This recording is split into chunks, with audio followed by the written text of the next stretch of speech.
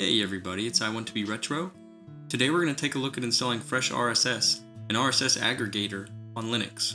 To get started, launch the terminal and run sudo apt-update and sudo apt-upgrade to install any available software updates.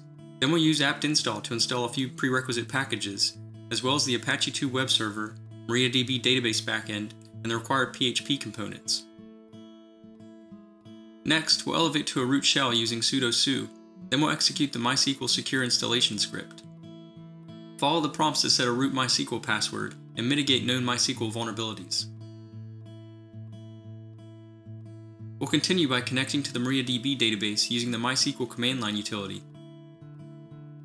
Then using SQL commands, we'll create a FreshRSS database as well as a service account with full permissions to the new database. Then we'll flush the MySQL privileges, close the connection to MySQL, and exit the root shell.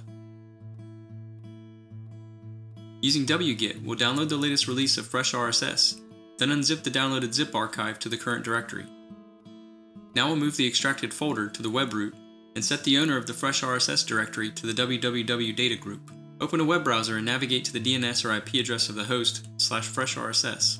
Select a language, then click Submit. Then click Go to the next step. Using the video description as a guide, complete the database configuration form, then click Submit. Create a default user account by entering a username and password, then click Submit. Click the Complete Installation button, then log in with the username and password you just set.